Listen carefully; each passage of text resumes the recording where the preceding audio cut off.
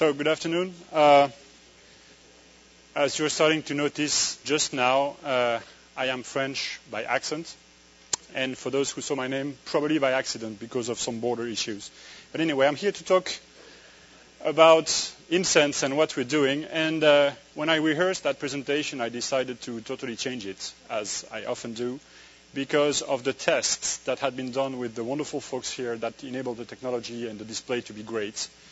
And I decided to start my presentation not with what the company is about and who I am and so on, or what awards did we win yesterday, by the way, at the I3A. No, I decided to start with pictures, because this is all about images, so let's start with pictures. That is a typical picture that you can take outside, and that picture reminds me and reminds you probably of experiences that you did. Yes, please bring the light down. That would be great. And before, you would take your pictures to the shop, and then you would wait for 2 weeks, and then you would come back, and then would come the emotion moment where you would flip the box, and expect a few disappointments. And the question was, how many disappointments would you have? And disappointments turned into more job or more work, because now you get, after 1 weekend, you get your pictures back on your computer, and the question is, how many pictures do I have to work on? And how much time it will take me. And so how much time would it take you to make that picture from what it is here into what it is here? And I suspect most of you who are familiar with imaging, I don't know how many of you are working with Photoshop or Photoshop 2 are working on their pictures. How many of you think reasonable that going from there to here might probably take them 5 to 10 minutes on very, very specific shadow and highlight tools until they get to right result? It's the feedback we get from professional photographers. So that's one of the problems we decided to tackle, to make good pictures look even better, but try to find a more effortless way, including in very, very tough lighting conditions. On this type of church pictures, the EV range that you get between the brightest lights and the dark areas close to the pillars is huge. And the problem is how you fix that once it has been captured, and how do you get to those details in the bottom without losing track and without washing out what was in the windows and the details in the windows. Same question, same adverse lighting question when you are doing indoor scenes or when you lend your camera to somebody else that does indoor shoots without any knowledge of what it is about shooting backlights. How do you get that back? How do you get those results back? And how much time do you need to do that? That's my first question for you. Until now, the images I showed you were done with some of our golden images. So I'd like to show you a result of what a photographer did with our software, because it will be soon about our software. So he was taking that barn and wanted to get it to there. And again, it took him, now I can give the answer, it didn't take him 5 minutes, it did not take him 1 minute, it took him 1 click. And he got that. So now, a few accurate, precise, great photographers in the audience might say, well, okay, that's nice, but I want to see real color, because basically what you're doing, guys, is highlights and shadows or brightness and contrast, but usually when you start working on brightness and contrast, you start messing up with the color gamut. You start shifting colors. And this is why the magic wands available in most software packages usually got you come back to manual sliding and manual knobbing, because they always tend to mess up with your colors. And actually the question was asked me, this question, show me color, show me flowers, was asked me by a guy named Yves Ferrugia, who most of you know probably because of the tremendous contribution he made to the video industry in analog, and then in interlacing, and then in upscaling. And I was with Yves Ferrugia a few months ago trying to validate and to assess the choice I was making to become the CEO of this company. And he said immediately, show me flowers. And I'm not a very expert photographer, so I said, well, why? But luckily enough, I had flowers that I had been taken in Giverny, where Claude Monet used to have his flowers in his paintings. And so I said, well, okay, well, I think I have flowers. It was on my iPhone, actually. So I did the iPhone demo, and I got there. And he was amazed.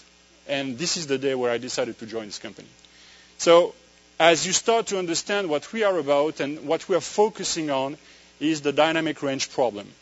And as most of you know, the dynamic range problem is not a human problem. Our human eye actually has tremendous capabilities, and when it comes to the church I showed you earlier on, the human eye is perfectly capable of adjusting to up to 1 million against 1, even further, according to some people, some experts. The problem is that the whole emerging chain that we have designed doesn't work that way, and is not capable of capturing as much dynamic range. Not talking about the famous and aging JPEG format that constrains you anyway into 8 bits per channel. So the question is again, how do we make those scenes that you capture look as you saw them when you took them, instead of having you mess up with tools and sliders and becoming an expert and spending an average of 5 to 10 minutes per shot?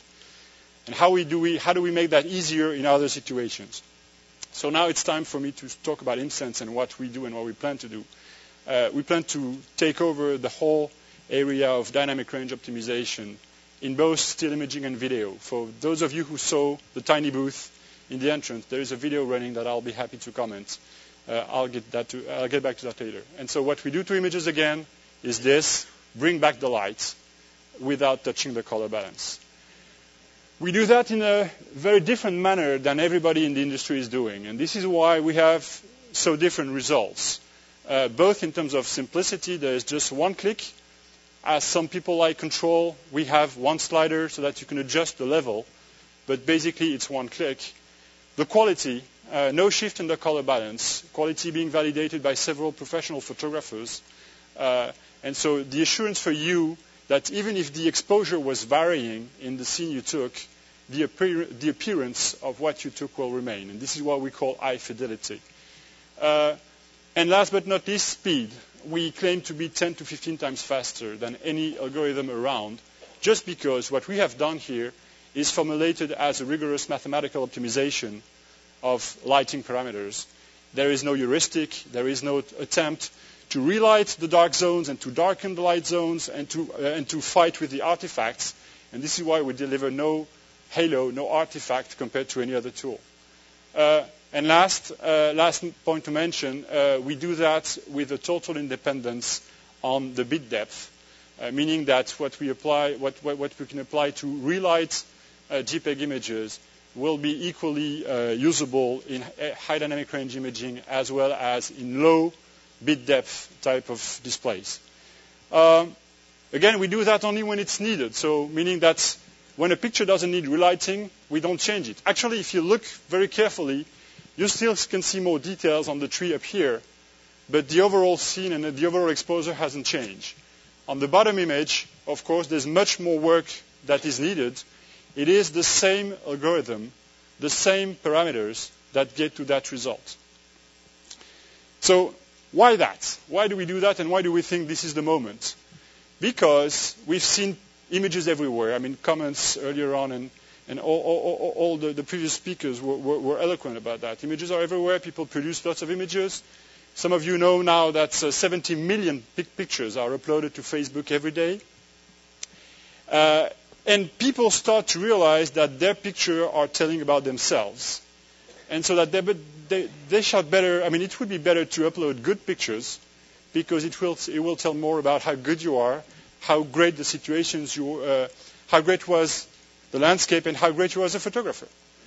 So people are starting to want a better quality. The problem is that they don't have time, and they will more and more derive from the traditional scheme where you take pictures with your camera or with your iPhone or whatever, you go back home, you plug, you import, and then you start photoshopping. And so the first picture goes right.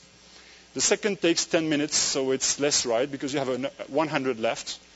And then on the third one, you're called for dinner. And you realize, and this is how in most digital picture libraries, I bet that no more than 5% of images are processed or have been touched.